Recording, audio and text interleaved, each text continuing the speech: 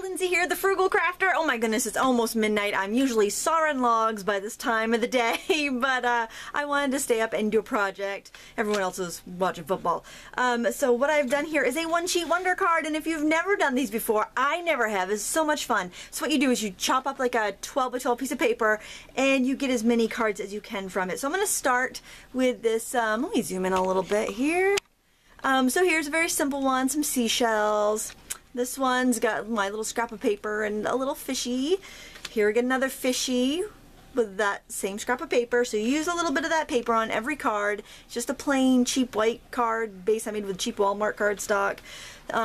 Here I used 3 pieces of paper and, you know, stamped some seashells. Got our fish and a couple little circles from paper. More of the seashells. And here I'm kind of liking this. I'm going to show you this technique with watercolor pencils, how to get this really cool stamped image.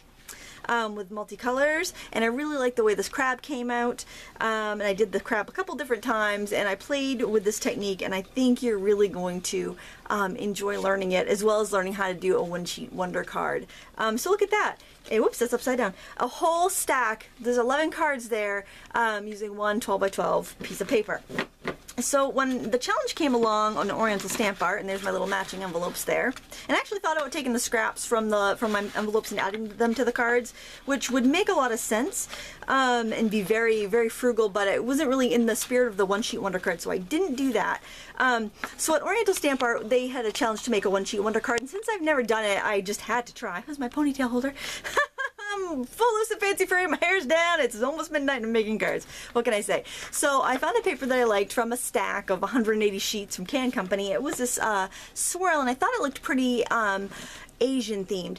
And then I thought, well, how am I going to cut it up? I've never done this before. What am I going to do? Then I thought, well, back in the day when I scrapbooked, well, I still scrapbook, but back when I used to use 4x6 photos, I had these awesome templates to do color blocking, and it was great to cram a lot of photos in a page. You know, you could crop your photos into circles or rectangles. You could cut cool papers into these other shapes, or just, you know, cut cardstock and stick some buttons or embellishments on it.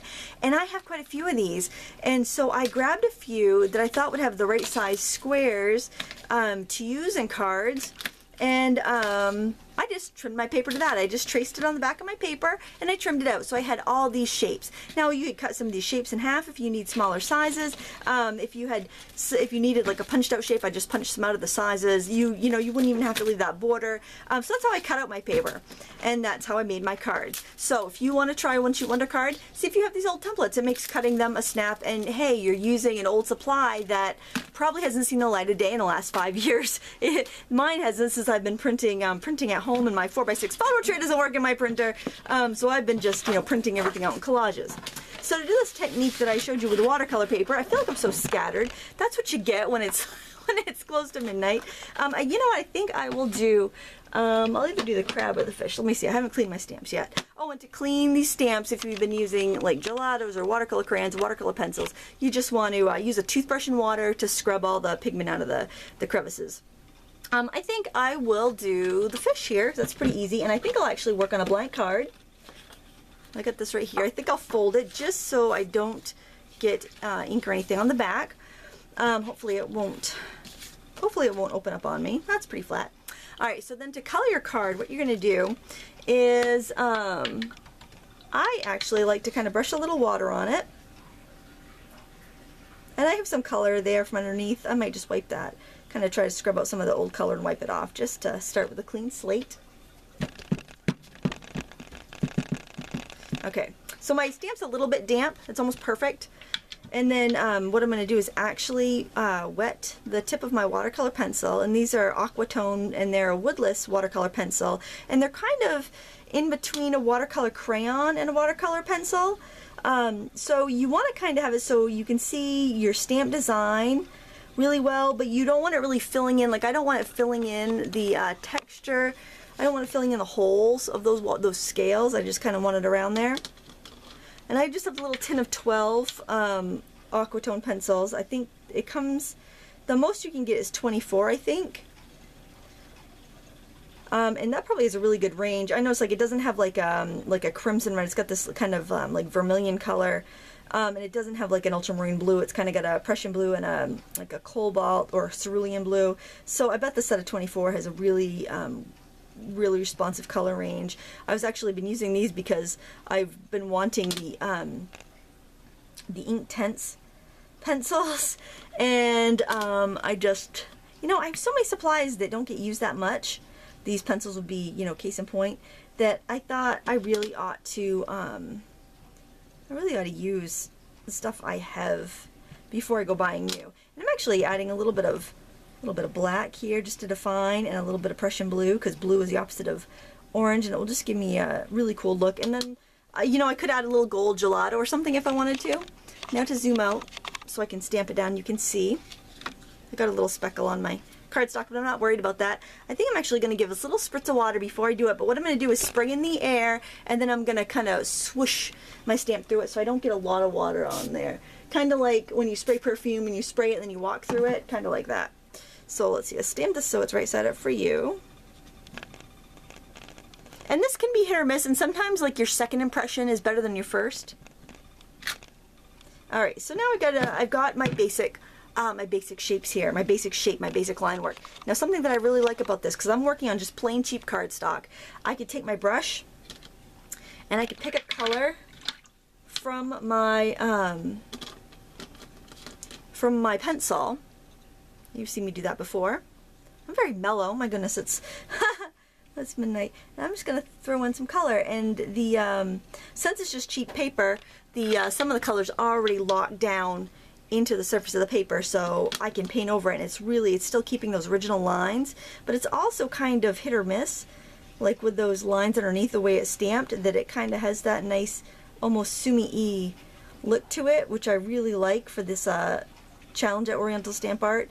So that's why I wanted to use these fish stamps and kind of get that whole flair and that whole flavor of kind of a cross between the Japanese fish printing and the style of sumi-e painting. I thought it just made a really cool, it makes a really cool effect. So what I'm doing here is I'm actually loading up I'm doing two things. For one, I'm loading up my brush, but I'm also speckling.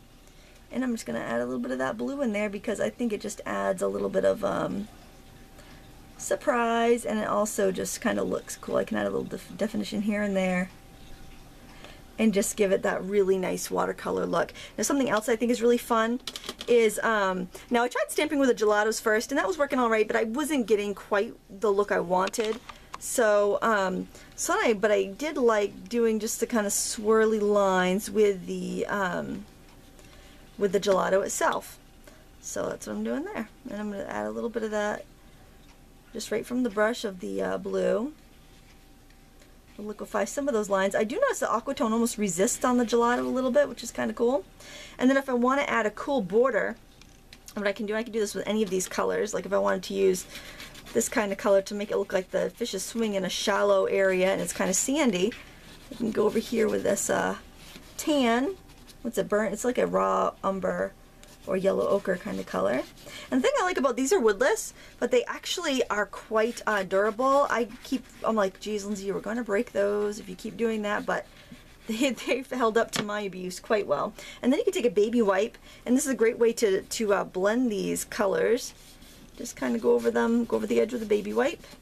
Now, so I'm doing this just as a one-layer card because I totally used up my other pieces for the 11 one-sheet wonder cards that I made. So, so that's why I'm doing this right here on the card base itself.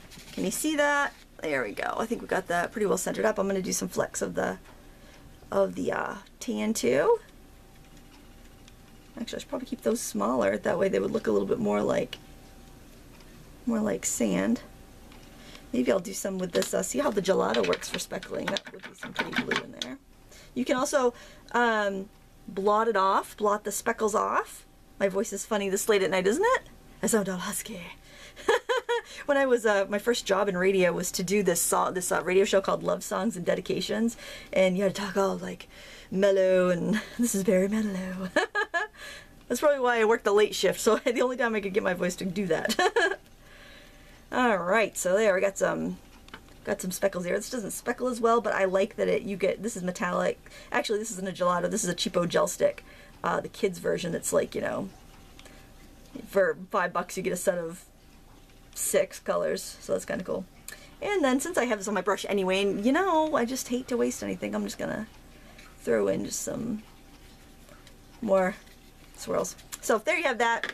There's a card. It was very quick. Look at that. 10 minutes and I showed you how to do a one-sheet wonder set of cards. It's great to have these on hand for, you know, just anytime you need to send a card. And the cool thing is that this is all one layer, so I can grab my sentiment stamps and I can stamp, and even stamp over a couple layers. I could stamp like a big, you know, thanks right across there. I have room to, and it's flat. I can, you know, they're blank. I can write on the inside, but it's still flat, so I can, you know, stamp sentiments on there. It's in this cute little portfolio, the templates from Green Sneakers, as are the templates for my Cradalopes here.